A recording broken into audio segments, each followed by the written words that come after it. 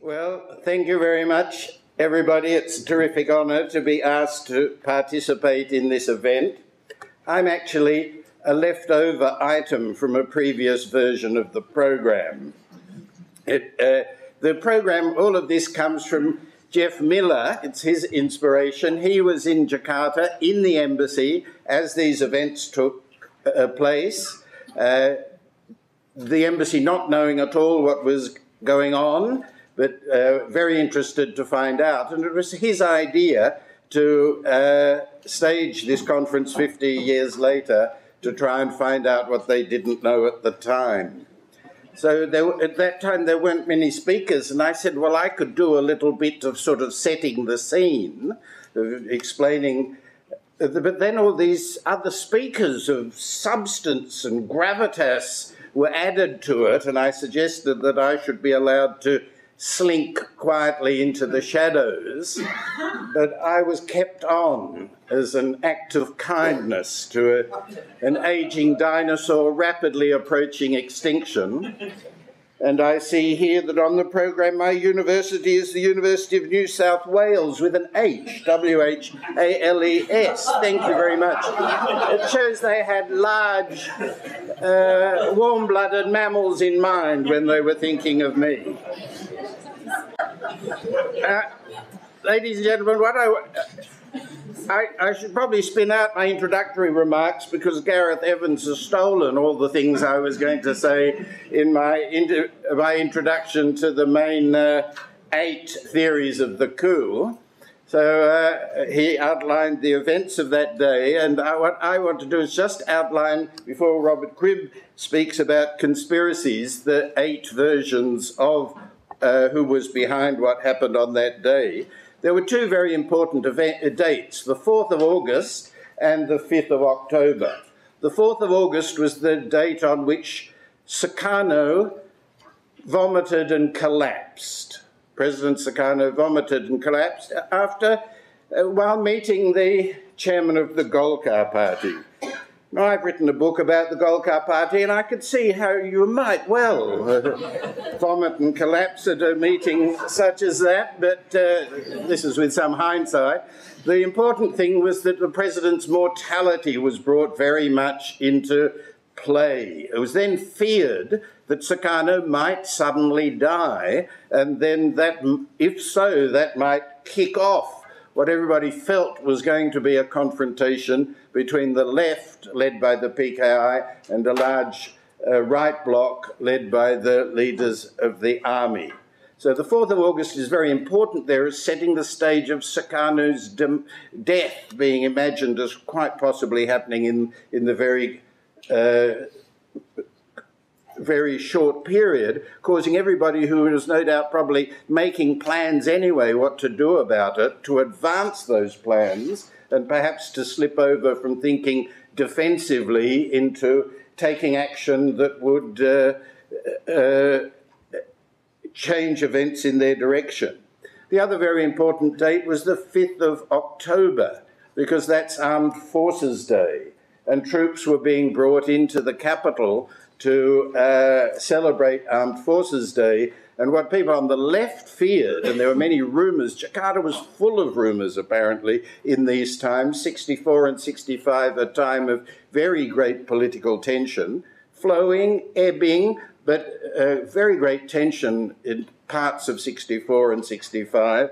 And so the Armed Forces Day, the 5th of October, was seen as the day on which a group of disloyal generals, perhaps acting at the behest of the CIA, might stage a coup to overthrow Sukarno, to install a right-wing rule, so that the spectre of this date, the 5th of October, was one which led what plotters there were to think that they had to act before then. So then when you look at the theories of who was behind it, as Gareth Evans said, the PKI was the dalang, is the major theory in Indonesia. It's still taught, I believe, in schools today that the party was responsible, and the essential facts of anyone who argues that the PKI did it lies with the figure of Shamsuddin Kamaruzaman, the head of the PKI's Special Bureau. So Sham's role was to control, manipulate, activate and move the plotters in the army who actually carried out the capture of the generals on the day. So there were confessions at various of the trials. It's very difficult to know what weight, if any, should be given to the different trials that took place in 1966, 1967, 1968. But in Sham's trial, he endorsed this version. So probably the Aidit confession was a fake. Yono retracted his confession at his trial, but Sham actually said that as head of the PKI Special Bureau, he took orders from Aidit to get the plotters in the army to take the action. So that's what the version comes down to. It's not very much accepted in the West, I think, but it is until today the major version of events that has currency in Indonesia. That the PKI did it through the activities of Sham, the head of the Special Bureau, manipulating people in the army at the order of DN Aidit. The second version, as you know, is the version that came out of the Cornell paper, written mainly by Ben Anderson and Ruth McVeigh and Fred Bunnell, which was written soon after the event. And its import was to show that you didn't need to implicate the PKI at all, that there were sufficient reasons, sufficient discontent amongst the Central Javanese officers who carried out the kidnappings. There were sufficient reasons for them to act against what they saw as their own disloyal generals. You didn't need to use the PKI to explain what happened on the day. So this is the theory mainly known as the internal army affair, and it also argued that the PKI was doing well enough by the peaceful road. Now that couldn't be argued. It hadn't actually got any really senior positions.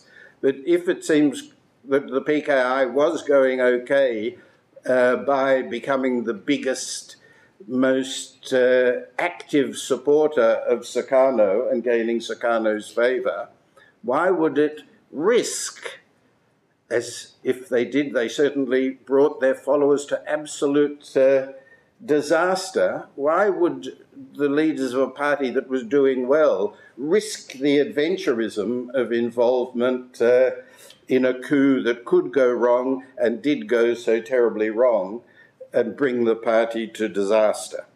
So that was the internal army affair. It's based with different versions as time has gone by on the paper that came out of Cornell. Initially a discussion paper, an internal paper, but leaked and later published. The third theory is that would have benefited if the coup had worked properly, and that the Sukarno as Dalang is the third theory. And this largely depends on the testimony of one of Sukarno's adjutants, military aides, Colonel Bambang Wijanarko. And so there's all these different testimonies that you've got to weigh up.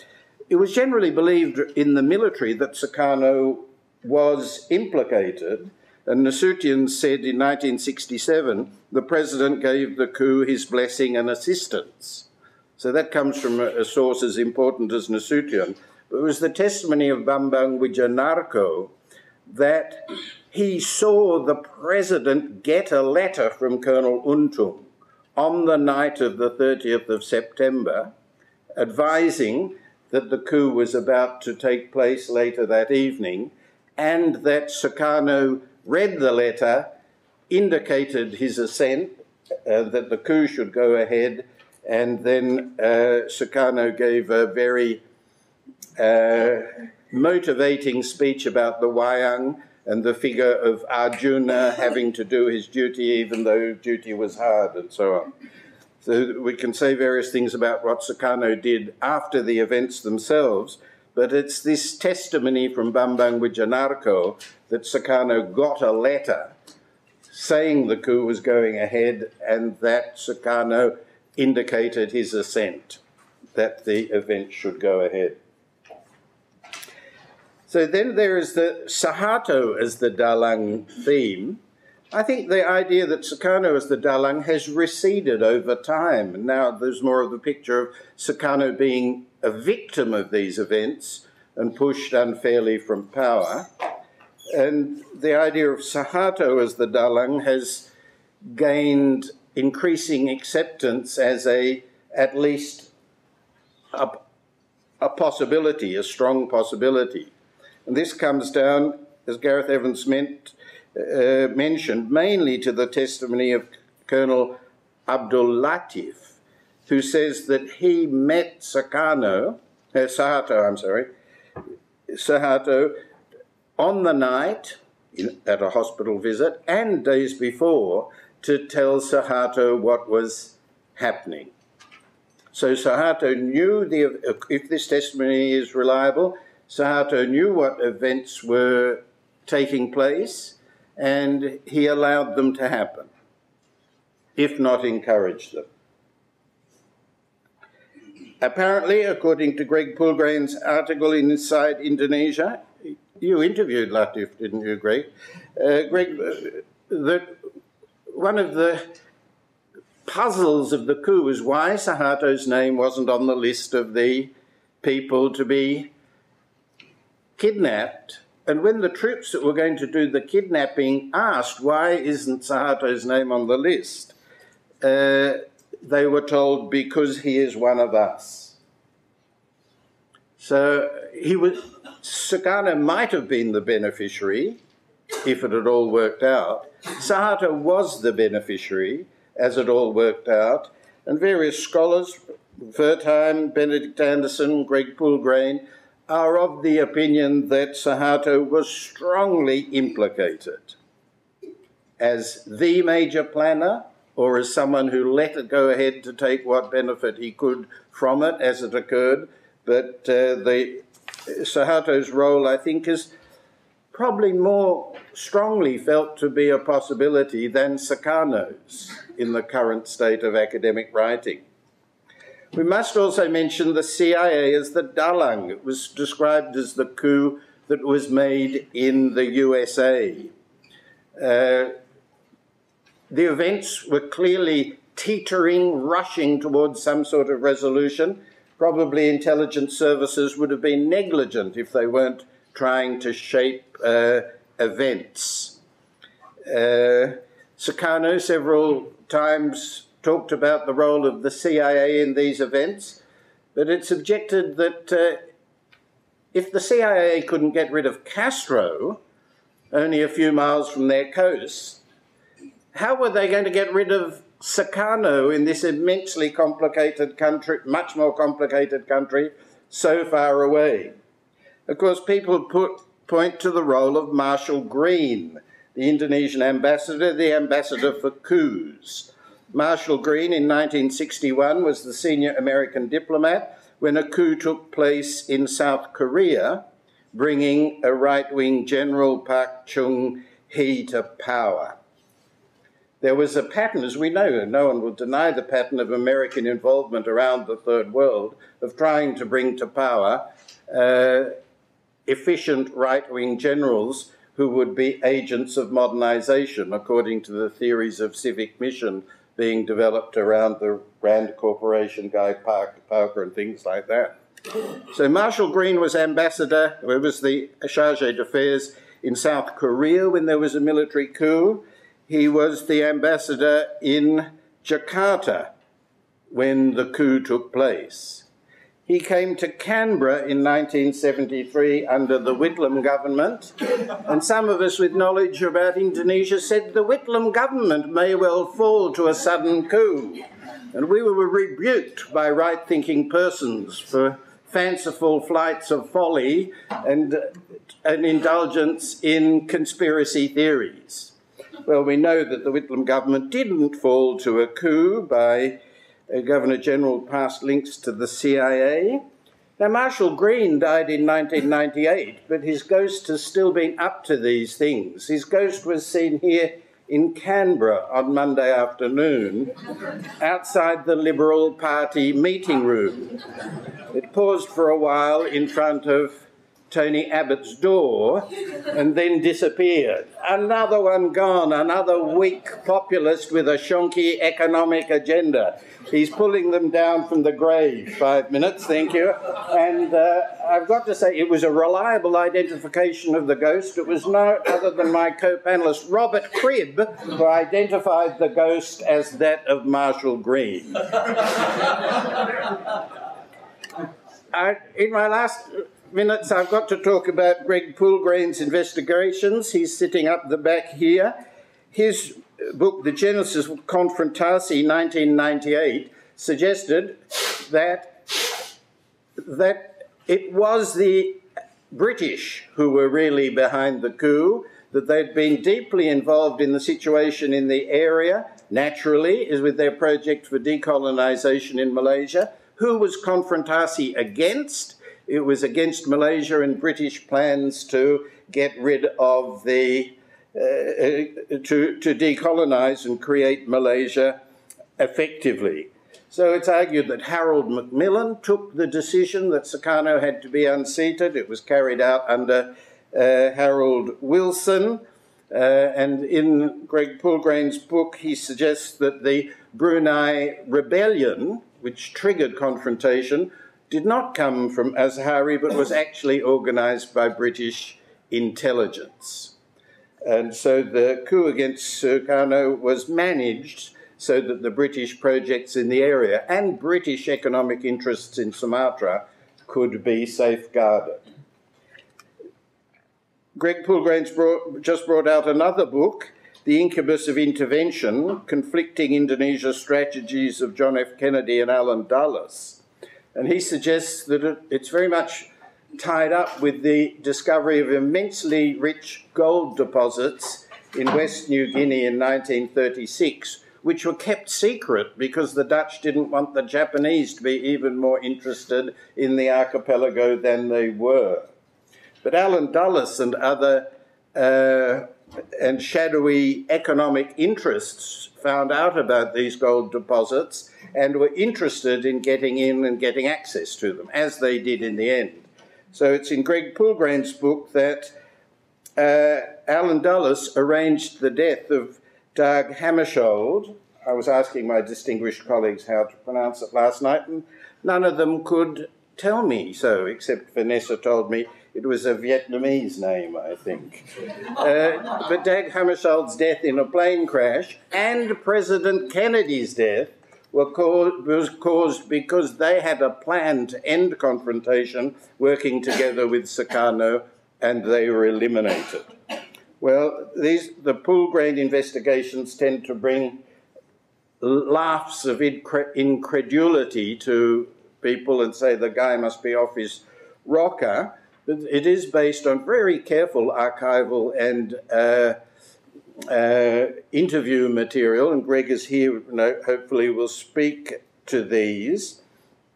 His books have got strong sponsorship. Pramudia Anantatur wrote the introduction to the first one, and the foreword to the second one was written by the successor to Pramudia Anantatur, Father Bhaskara, who will be speaking here later in the afternoon.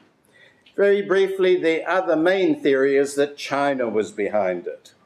And that is that the Chinese convinced IDIT. He certainly had meetings with Mao in Beijing early in August, and it was the Chinese that injured the steps taken by the PKI that led to the army, the junior officers, joining up with the PKI operatives and undertaking the kidnappings.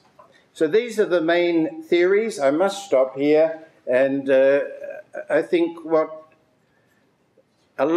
each of these theories has its advocates. There are books and articles backing each of these theories. I think the general view would be mostly now along the lines of John Roos's investigation, that there were discontented junior officers who had their own reasons to move against the disloyal generals, but they did somehow get caught up with Shum and Aidit, though perhaps not other leaders of the PKI. A couple of conspiracies came together, that Suharto may well have been in on it, and it's hard to believe that it wasn't all planned without some sort of encouragement by overseas intelligence agencies. I hope it becomes clear during the course of the day. Thank you very much.